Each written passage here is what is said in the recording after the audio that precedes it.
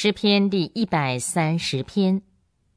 耶和华，我从深处向你呼求，主啊，求你听我的声音，求你留心听我恳求的声音。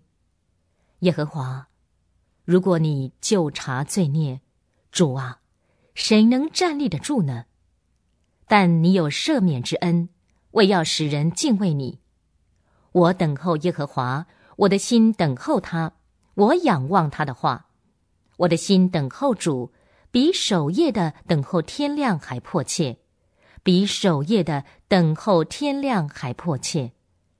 以色列啊，你要仰望耶和华，因为耶和华有慈爱，也有丰盛的救恩，他必救赎以色列，脱离一切罪孽。